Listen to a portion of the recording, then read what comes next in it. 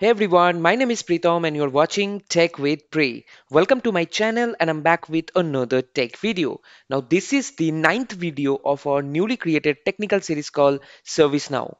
So in my last video, we have started a new section in our series and the section is the ServiceNow customization. So we have completed the ServiceNow overview one. I have also discussed like what are the things under the customization that we are going to cover.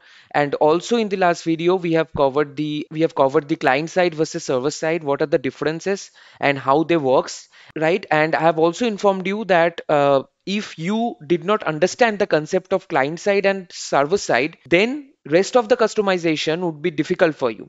So if you did not watch server side versus client side, which was the last video, so don't worry, I'm going to put the link in the description and you can also find the link right now here on your screen. So let's see what we are going to learn in today's class. Okay, so we are going to learn today about UI policies. So this is the first customization we are going to learn. That is the UI policy. It's gonna be very, very, very interesting, guys. And I don't want to waste time and I want to jump directly into it. So UI policies. So UI policies first, it runs on the client side. You know what is a client side now, so I don't need to explain. So again, if you have any confusion, I would suggest you go to my last video and clear your concept about the client side, right? So it runs on the client side and it is works in a form. So, like I said, customization. So you can make the way you want. You can customize. Okay, well, when I will create UI policies or I will show you some of the UI policies which are already there in the ServiceNow developer instance. So you'll understand it's the way of customization. Okay, so it works in the form only. We can apply in the fields in a form, no coding required. So mainly there are some customization available like business rules, UI actions, where you sometimes need coding. I mean, see, like I explained, for this course, like ServiceNow System Administrator, CSA examination, you don't need to understand anything about coding. Coding is not required. Okay, so we won't go for the coding one. Okay, but here and there we can just try few things, but don't worry, I'll explain you those things. So all the customization can be also applied. So there is a place also for script where you can write script for UI policies, business rules, UI actions, but we don't need that. That's what I'm telling. Next, what you can do with the help of the UI policies. So with the help of the UI policies, you would be able to set a field mandatory, read only, or you can hide or show fields based on the conditions. Okay. Now this is a screenshot I have taken from the UI policy. So whenever you will go trying to create a UI policy, this section or this interface would come. But don't worry, I'm going to show you each and everything, each and every step while creating UI policy.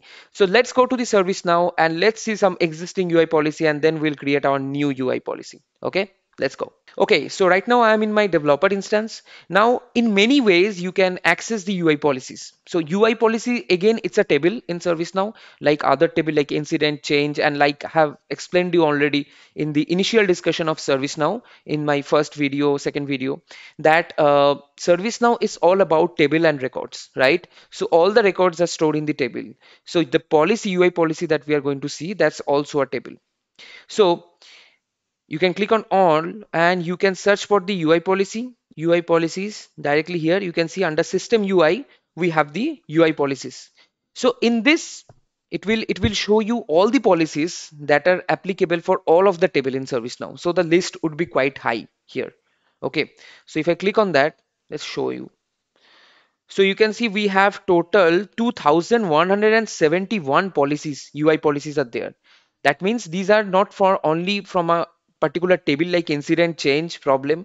So this is implemented in a lot of table. You can see in the table section, we have different table name. Okay. So this is one way we can access UI policy. We can create a new one also from here. If you want to see only the policies which are applicable in the table, you can filterize from here the table name, but you can also go to the all section. Let me go to the incident table, incident.list. It will open the list view. So from list view also you can access it. You know it, right? When we discuss about the menu, you have seen under the column options menu. If I go to configure, I have the option for UI policies, UI actions. See, UI policies. Okay, so this is one way you can open it. It will open for the incident table only because this is the incident table which is open right now. Also, you can open an incident or click on new incident to get the form view.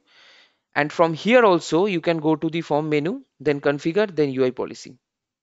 Okay, so I have shown you different ways to access the UI policies. Now here you can see in our incident table, there are 10 policies only there. Okay, this is the UI policy only for the incident table. So let's open this UI policy and let's understand what is there. So field set to mandatory for all states. So that's the uh, name of the UI policy, right? So now the policy is open. So you can see the table name is selected as incident and the policy is active right now. So that's why the active checkbox is marked. And the short description is field set to mandatory for all states that we have already read. When to apply, when this UI policy will apply, you can define it here, right? So now here there is no condition, so it will apply all the time. Now if I scroll down, this is very, very important section. Now we have here UI policy action. So first you set a name of the policy, short description, give a description of the policy, and then you decide when to apply, and when the condition will met, what would happen, that you will decide under the UI policy actions. Now here there are two things called caller ID and short description. So if I click on caller ID, what is there? UI policy name is same from the short description, table incident. So in which field you want to apply the policy or the rules, in which field you want to apply. So it is written as caller, and caller under, and the application is global. Mandatory, under mandatory it is showing true. That means this caller field will be mandatory in the incident form. So and there was no condition, that means it will always be as a mandatory field. Okay, and the visible and read only section is leave alone, leave alone. That means don't need to do anything here, both the section. Okay, now if I go back, there are other action also, like short description. You can see mandatory true, and these two, read only and visible, is leave alone. So that means what this policy is saying to ServiceNow, whenever you will load a new incident page, whenever the new incident page will come, this policy will apply, and it will set caller ID and short description mandatory. So user has to put caller name and short description. So if I now open a new incident, so from here I will type incident.form, and you'd see, now here you can see caller is a star field and also short description is a star field. So this UI policy is working in this service, in the form view, in the fields, right? Now let's add another field as a mandatory. Okay, so what I'm going to do, I can already, it is define all the things, so I'm going to click on the new here to create a new UI policy action. So now I will choose, let's see which field you want to become mandatory. Let's put assignment group. So we want assignment group also become mandatory. So you have to put a assignment group, that means whichever incident you are logging for, whichever issue, you have to put the team name, and then only you can submit the incident, right? So what I'm going to do is that here I will choose the assignment group. See, there is an assignment group. I'll click on that. Now the field name is assignment group.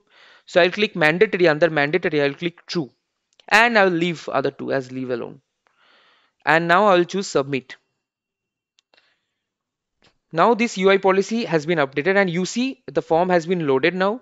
And under caller, short description and assignment group, three are now mandatory. So isn't it interesting? So with the help of the UI policy, you can control this stuff. So whenever you will work as a system administrator, you have to do this kind of work based on the client requirements. Okay. Now suppose your client says that whenever the category would be a database, we don't need the service field. So service field is not required when the category is database. Okay. So let's create this UI policy. So again, whenever the category I'll choose from here from database, then this service field will vanish. Okay, so let's see. And also you can go to the other UI policies that are available, and in the same way you can check it. Okay, so I'm going to click on new, table is incident, and I will name it as no service, because we don't want the service field, for no service for no service for database. category. So you should make the name clear and proper so that later when you will check you can understand. Okay. And now from here, when to apply section, I'm gonna choose when this policy will apply. When category of the incident would be database. So when the category will be database, then what will happen? First, I need to save it, or you can submit it. I'll save it because if I click on submit, the page will just go back to the previous page. So save is always safer, as I explained to you before. So now I have the when to apply section is fine there. You can see there is a tab called script, so you can also run some script which is merely for UI policy. We don't need that even. Okay. So I'll go back to the when to apply section, and here now I'll scroll down and I will add UI policy here. So I'll click on new. So from field name, now I'll choose, I don't want service field to be visible. So where is service? Service. Field name, service. Now here I'm gonna do visible false. So it won't visible. Okay. And I'll leave the mandatory and read only field as it is. Now I'm gonna save it, or I can submit. Okay, now this policy is there. If I just go back, you can see the policy is active right now. So I'll go to the my incident form. I will reload this form or refresh the page. So I'm right now in the incident form. So I'm gonna choose category database, and you see the service, there is no service field, right? When I choose other category, the service field will back, but whenever I will choose database, it will vanish because we have designed the UI policy in such a way. So isn't it interesting, guys? Okay, so let's do another one. Let's do another one. So what I want is this time. So now what I want is that I want now let's see let's so when the state is resolved, you won't be able to change the short description. Okay, I mean it would become read only. So let's see if we can do that. So let's first, I'll show you by solving an incident. Let's make it something hardware issue. Assignment group. Now it's a mandatory field, so we have to put assignment group. Let's put it on service desk. And first I'll save the incident. Okay, now first I cannot directly resolve it. So if I right click on save it, you see now there is another UI policy is there. So if you directly try to resolve any incident, you have to fill up this information, resolution code and resolution notes. So let's just put something here. I'll discuss later about this field. So I'll just right click and save. Now you see the incident state is resolved, but still you can update the hardware. Update the short description, right? You can type anything and you can then save it, right? But I want that with the help of the UI policy, I should not be able to change anything. So I'll go back to the policy and click a new one. I'll name it as resolve incident.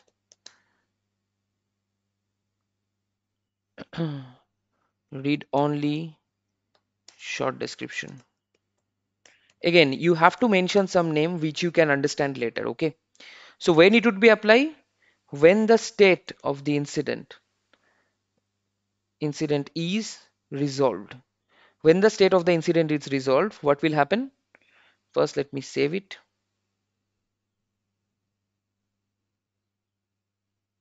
What will happen under the UI action? I'll create a new UI action. I want the short description.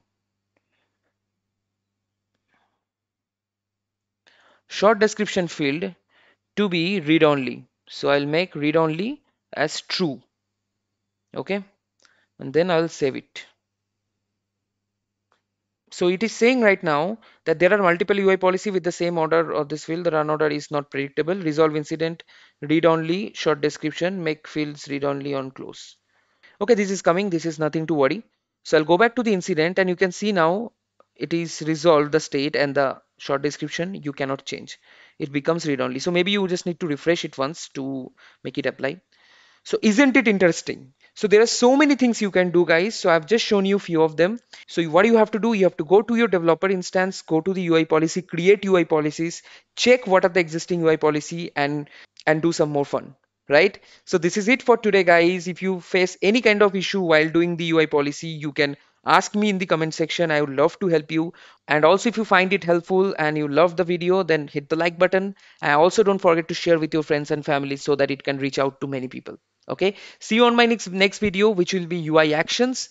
So before actions, make sure that you know some policy. Okay, so see you in my next video. Bye bye, take care.